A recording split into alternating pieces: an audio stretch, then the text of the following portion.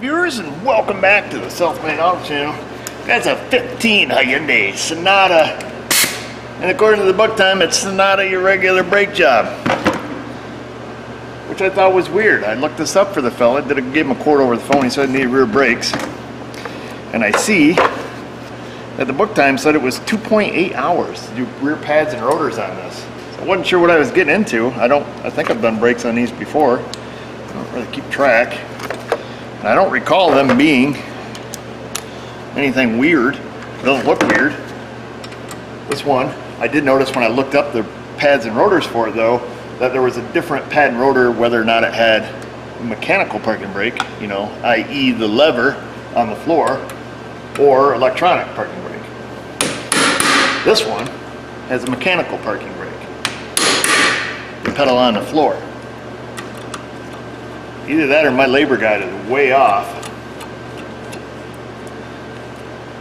Typical brake jobs at SMA are billed out at 1.3 hours on a regular pad and rotor swap. You know, hat style rotors, not like a two-wheel drive bearing type. I don't see anything wonky going on here. I think some of these Hyundais we did, maybe it was the older ones that had that control arm in the way, which was always a pain in the neck. Well, let's see what happens here.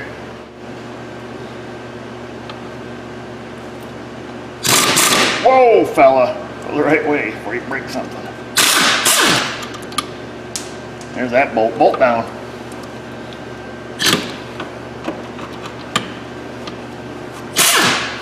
Get the caliper off. Should be able to just push the piston in most of the way. There's our caliper. It's a little dirty. Girl, you dirty. Oh yeah, pads are getting down there pretty dang close. Let's see if we can pull the bracket off.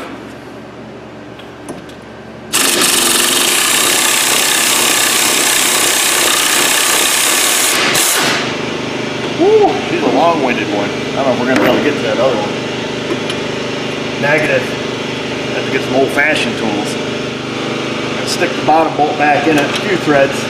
That'll keep it from coming up and catching in the bottom of the jaw.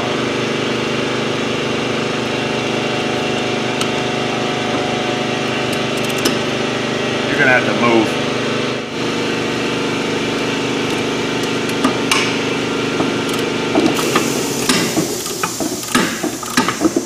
That's about enough old-fashioned tools. We'll bring the old 1128 out to play. She's a little mean. See if we can get that in there. See if we got enough lead in its pencil here today. Ooh.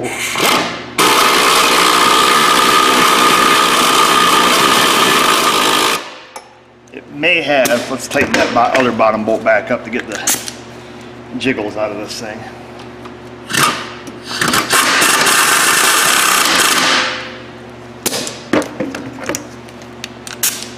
Now let's see what happens. Nope, not quite enough. Let's see if we can get rid of this one. You gotta be careful, you don't want to back yourself up against the shock.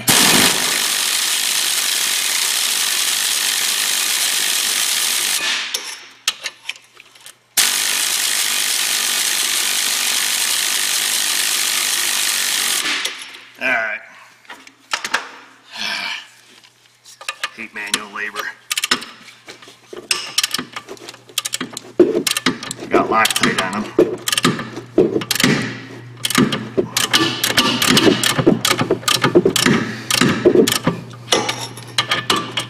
Don't want to get a ratchet stuck in there either.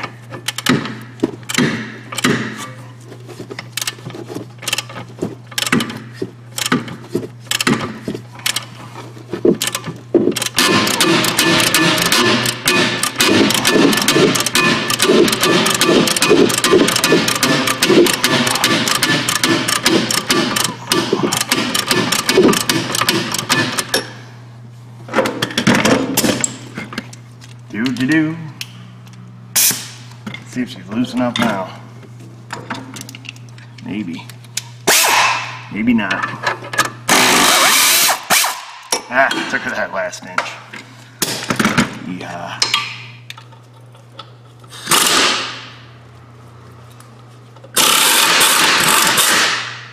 Maybe that's where the 2.8 comes in. Oh, bolts come right out. I thought they'd have Loctite on them, but they don't. Must be they're starting to seize on the straight shank portion of the bolt. On these foreign cars, this is typically where you see the problem. And what'll happen sometimes is, you know, if they're crusty enough, now that's a 15, so it's not too rotted out yet, but let's say it was like a 13, you know, the head will snap right off these. It'll rust right in a shank, go take it off, boom, the head snaps off. So we're gonna take, well, we got our bracket off here. We'll pull our hardware off.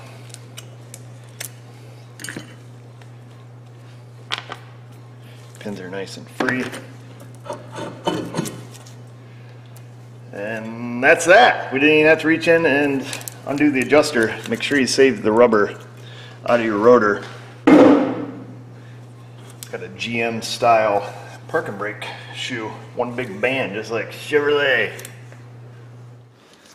Interestingly enough, there is like Zippo zero corrosion. These are aluminum. The actual knuckle back here. So disregard my previous statement. So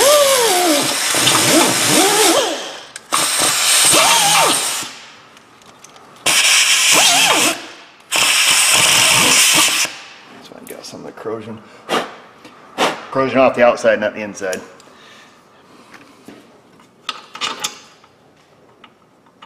Huh. I don't know. I don't know why they're so stinking tight.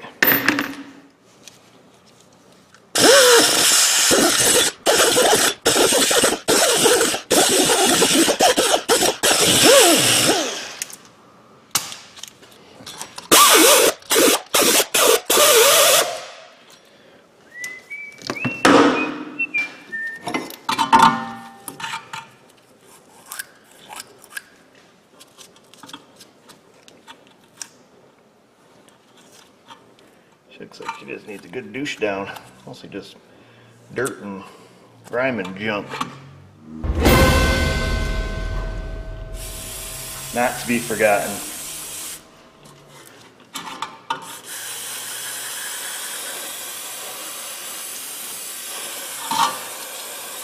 You could probably use like your garden hose and a stiff bristle brush, some soapy water. And then a good rinsing. Or some brake clean, preferred method. Why? No, because it smells good. The old roads are really nasty right now. We got like 18 inches of snow the other day, and it's been 40 for the past 2 days and raining, so it's a mess out there.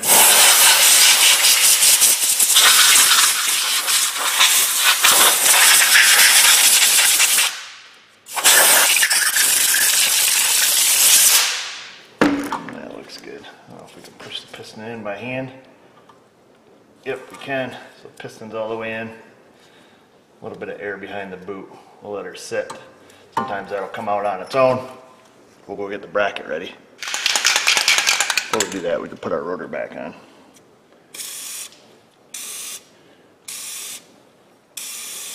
Give her a little fluid film coat there to keep her from getting crusty. I'll grab our brand new rotor, line up our screw holes.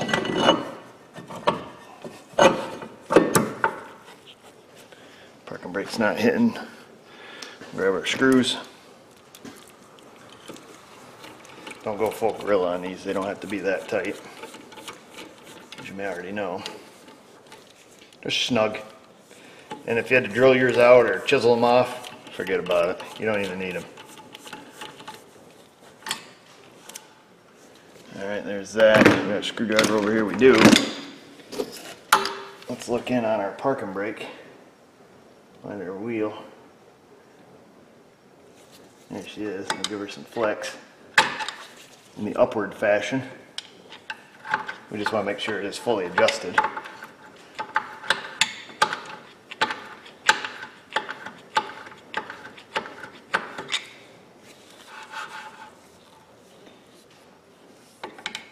A lot of times you got to back these off even to get the rotor off.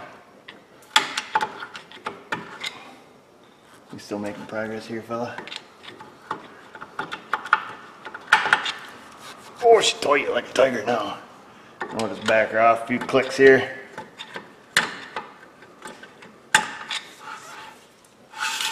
Got just a real light drag. We could probably go off just one more click. And once we cycle the park and brake, everything will recenter. Now it would be my advice to put your rubber plug back in at this point, because Murphy's Law says if you put everything all together and you put your rubber plug in and everything's on, you'll push it all the way through and then you got to take everything back apart. I don't know about this Murphy guy or the laws that he writes. So when you look at your rubber plug, it has a flat side on it, on the inside, the mushroom head portion of it. It's got a little flat side that goes down, goes against the face of the rotor or the face of the hub. And it just pokes in there like a so, and that's that. And like every brake job we've ever done, you have to clean your caliper bracket. Whether you use a file, whatever you use, get the rusty bits out of there. And then we need to lube it, because we like to lube it. I like to lube it. You guys know that song? I don't think it's lube it, but it could be. It could be like a brake jingle for a fancy brake company. Maybe I'll submit my idea to Napper. They can have little lemurs singing the song, or I could sing the song for them. Either way. So we'll get that lubed up. That'll help keep it from getting the rusty crusties again. Alright. We'll open up our premium pads from Napper. Not a sponsor. They should be though.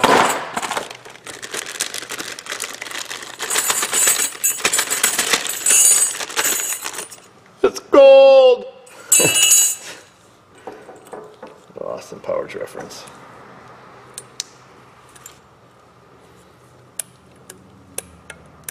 Come on, dude. What's the matter with you? I give up. Let's try this one. Jeez. Ah! Just gotta click them on. Oh, man.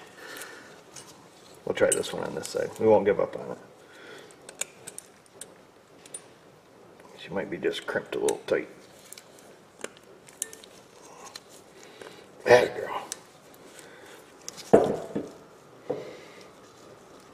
What in thunder?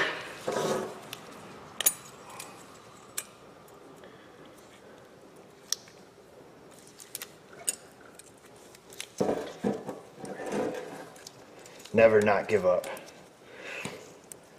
You son of a monkey. Well, that one's just gonna pee me off. Try hitting something. I'm just gonna give her a light tap.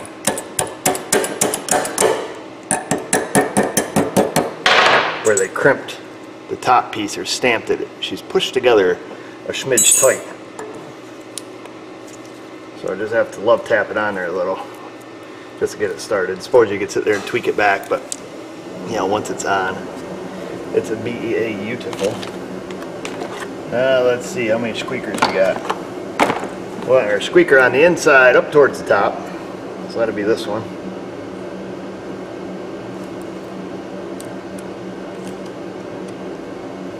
Sometimes you can put them in and turn it, not the case here.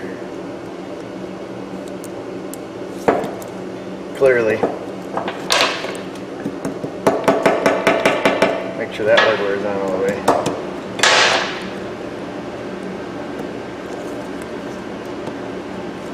There we go. Once you put them in, oops, I'm out of frame. You guys got to be able to make sure that you can easily move it with your fingers.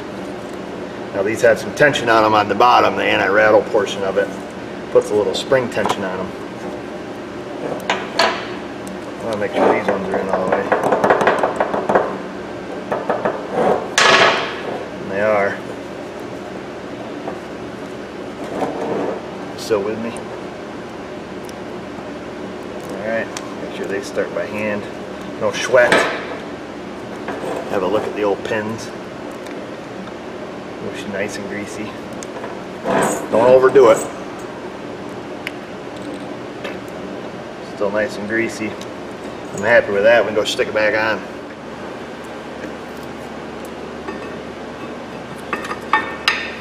Slide her over. We'll get our bolts back started. You know what? I'm getting smart about this. I'm going to lube these up just a smidge. Keep them from getting stuck in there, whatever the heck they were sticking on. Some we Loctite, some we lube, I guess depending on the design. Probably also depends on where you live. There's that. Let's see if the old 1120 will run these babies home.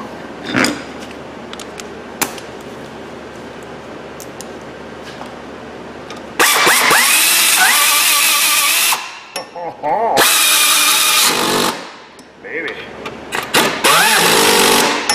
She leggy. We'll grab our torque wrench here. We'll make sure they're torqued. Or at least snugged up good and tight.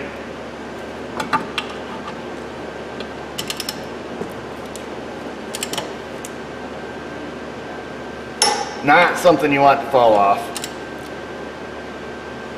There's that. Not a problem. I'll grab some lube here. We'll lube up our caliper. Oh, look at that. What a freaking rookie. There's a mess. Caliper ears. Not the rotor. Don't be lubing up the rotor. I'll do the piston face. Keep that from getting crusty in the future.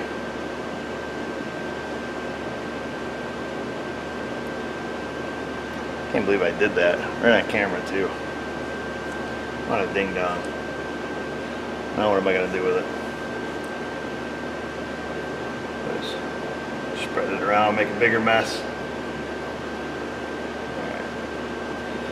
Don't have a napkin over here. Oh, I need to do something.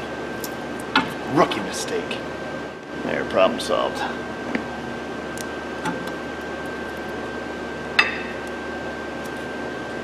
Start the top bolt here in our caliper, which you probably can't see.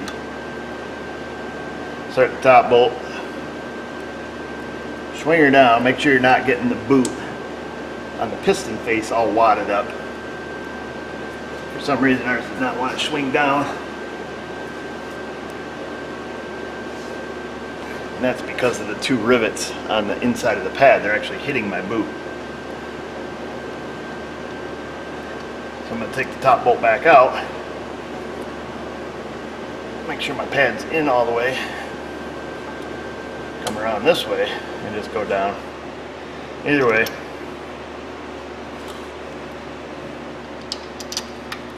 Jeez, amateur hour.